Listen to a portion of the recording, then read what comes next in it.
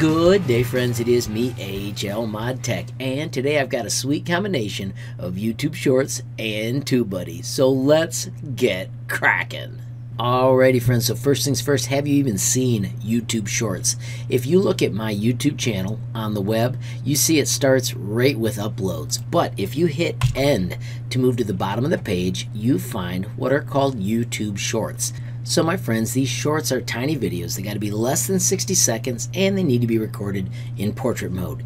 You can record video with your camera and assemble it later. You just need to remember that you're going to have to stay under 60 seconds if you're building with another program. If you're using the Shorts beta in the YouTube app, you're going to have to be under 30 seconds.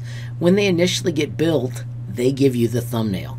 These thumbnails are okay, but you probably aren't going to get a ton of views based on their thumbnail.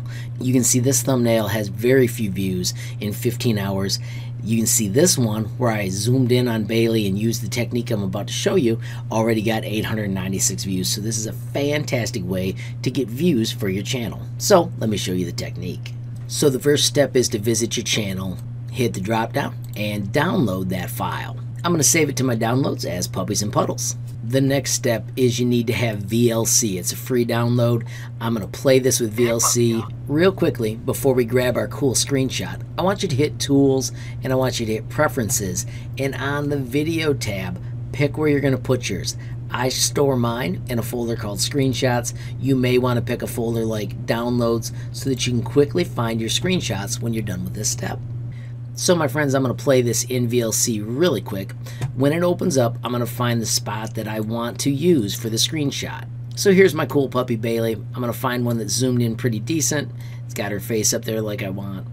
I think I'm going to go with this one right here. So she's still in the puddle and I'll be able to zoom in and make that pretty cool. Now the shortcut we're going to use is Shift S. This downloads a screenshot that we're going to use for the center of our thumbnail. So I also want to find the sidebars of my thumbnail, and I'm going to use this right here. Once again, Shift S is the shortcut. Now the third thing we're going to use is Pixlr X. If you've never used Pixlr before, it is a free online tool. Simply type PIXLR and then you can choose Pixlr X to launch it. Friends, we want to create a new image for our thumbnail, and we are going to use a web 1280 by 720. When you hit create, you can see that is a thumbnail shape. The next piece is to grab those cool images. I'm going to browse and mine saves to that little screenshot folder. Here is the zoomed in puppy, so I'm going to click on that one. And then I'm going to take this and adjust it so it's even a better zoomed in picture of Bailey. So I'm stretching that out so that it's filling the middle and looks as good as it can, so we can see that the puppy is what this video is about. So with Bailey in here, I want to use about 1/3 of this. So I'm going to use the cutout and I'm going to go to the rectangle and I'm going to just use that shape and I'm going to cut out this chunk so that Bailey is the center third. Now friends, we need to grab the sides. I'm going to go back to add image. I'm going to browse, and remember the picture was in screenshots, and we're going to use this big one that had the trees and the wilderness beside it. I want to put this one on top, so I'm going to move it above. I'm going to move it over to this side and I'm going to stretch it because these are usually zoomed in closer. So I like that, but I want it below now so you can see it zoomed in on that side. And then I'm going to right click on that piece and I'm going to duplicate it. And I'll bring it to the other side. So I don't want the tree in the exact same spot. That'd be silly. So if I go to arrange, I can flip it so that it looks like a totally different spot. Zoom to a different spot, place it wherever I want, and all of a sudden I have got a nifty template for a thumbnail. I'm going to hit save. I'm going to call it Bailey and I'm going to put puddle. I like to save them as PNGs, and then I'm going to download this to my downloads and hit save. Hit close, and let's switch back to YouTube and turn this into a sweet thumbnail. Alright friends, so now we edit, and in the editor we simply go down to the TubeBuddy button and we want to do the generation of a thumbnail. We're going to use an image and we're going to upload that image, and if we go to the downloads folder, that's where I put the Bailey puddle image. When you bring it in, you'll see that it has the same format where it's got the center picture and then the two sides. Hit continue. I have got a template I created called Shorts.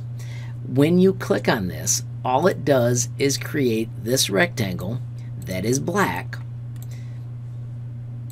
and then I set the opacity to, I think, 80%. You can fiddle with this as you find the correct darkness for your sides. So this loads every time. I can adjust it to the exact size of whatever picture I just made. You can see that I'm a little bit off on this line. I adjust them, and then I've also got my text that I'm going to use, and I'm going to change this to say puppies and puddles, because that's what this video is about. So the thumbnail becomes much more clear, easy for a user to see, and hopefully, of course, gets many more views. Hit continue, hit save and publish, tell it okay, and when you're done, you can hit close, and you should have a much more interesting YouTube short for your viewers to watch. Alrighty friends, so there you have it. Awesome new thumbnail that really highlights what my video is about, and hopefully, because it's more visually attractive, we'll have more people watching it. Friends, if you haven't tried TubeBuddy yet, make sure you go to the description of any of these videos. If you click this link right here, it installs in moments. You'll have instant access to 30 awesome tools, including that sweet thumbnail generator. Friends, I hope you have a ton of success with YouTube Shorts and your YouTube channel. Friends, if you enjoyed the video, please give it a like. If you got a question, comment, or suggestion, add it down below. If you haven't subscribed yet, what are you waiting for? Smash that subscribe button. And last but not least, hit that notification bell if you want to be the first to know when there's a brand new video from me, HLModTech. Thanks for watching. Have a great day.